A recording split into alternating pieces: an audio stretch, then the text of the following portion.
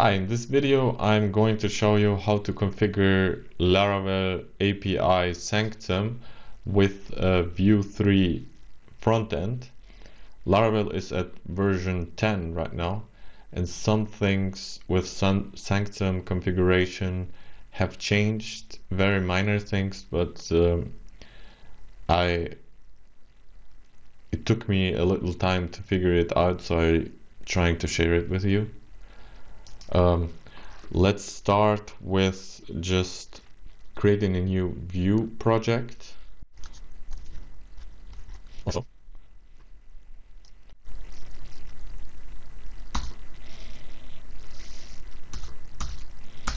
these are not necessary, but you can do whatever you want. If you want to do some of those yes or not, it's up to you. It doesn't change anything at the outcome.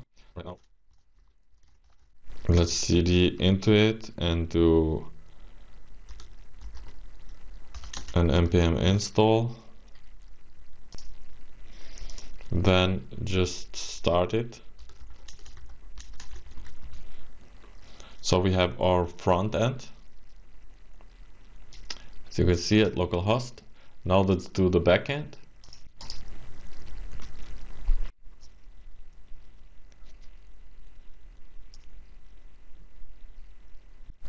Let's cd into it. Let's install Laravel Breeze, which gives us a scaffolding for the login and everything else for the auth. Let's do the scaffolding with PHP artisan breeze install API. In the newest documentation of Laravel 10, you can see it also without the API, but I'm doing it with the API. So now we have all the scaffolding and the course and everything is configured for the API, so for a front end or an SPA application. The next step is connecting it to a database. Let's do that as well. I'll just open it into VS Code.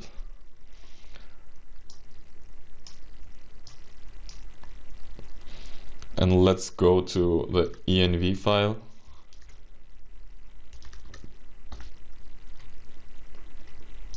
And build a new one. So that's the env file. And let's give it a name so the scaffolding can take place. Go to the database and seed the user so we can know to log in with something. So the migration will create us a user and the seeder as well with the email and the password for login. Let's run the migration.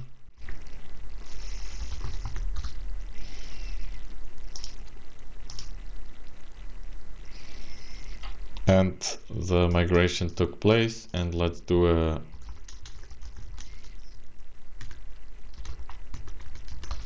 seed.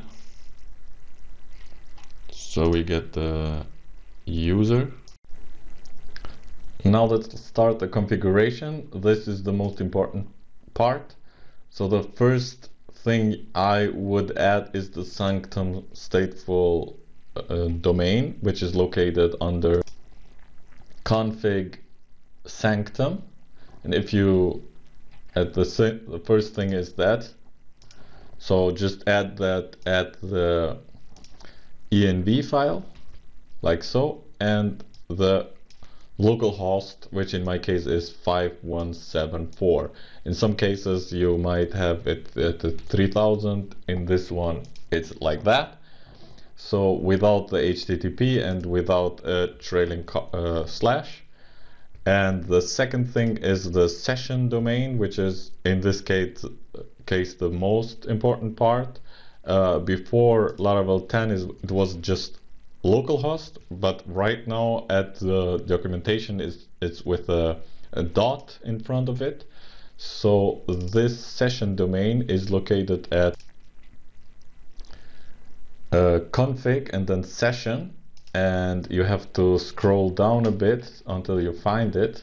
And here is the domain, the session domain, which you also add with the localhost. Save this and run it.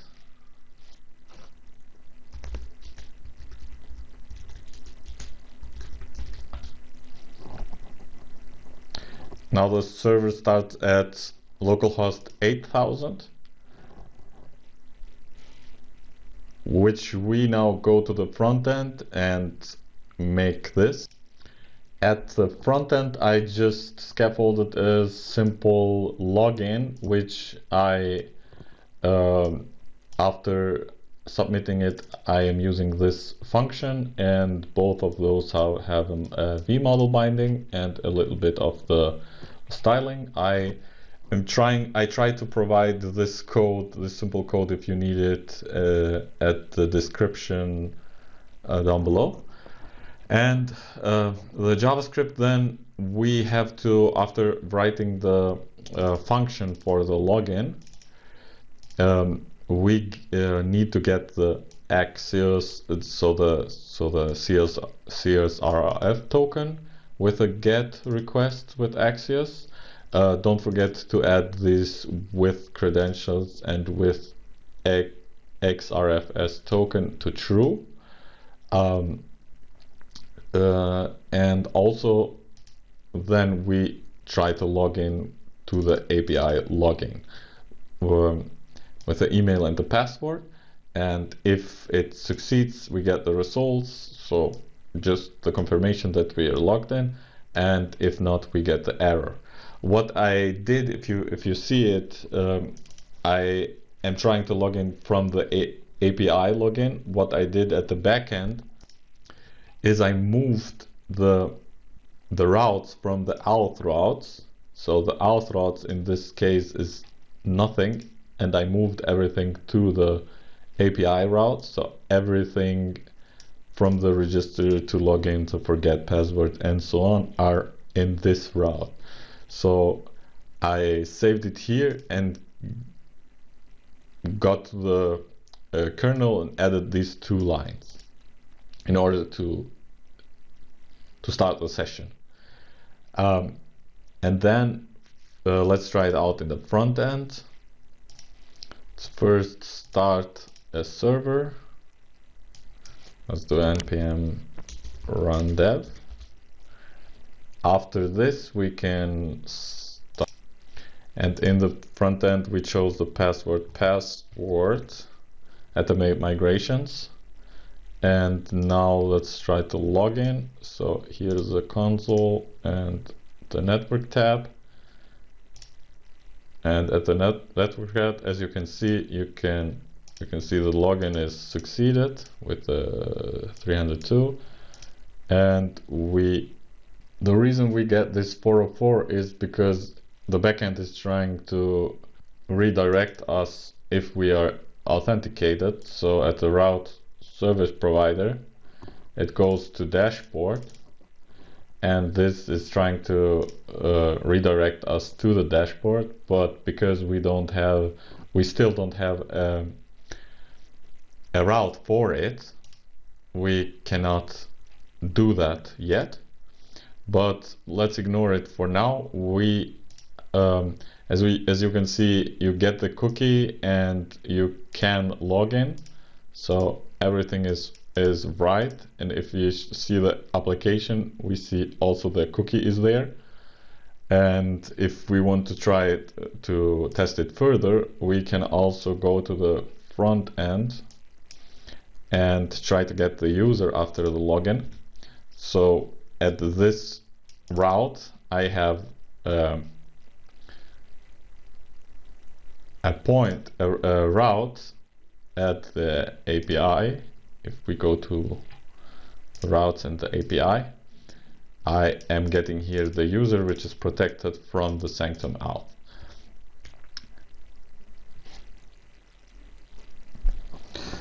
And so after this is done, it will try to get the user. So let's try that out.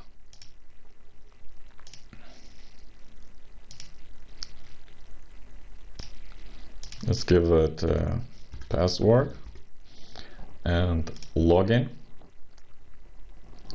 As you can see here, we get the user and the user data.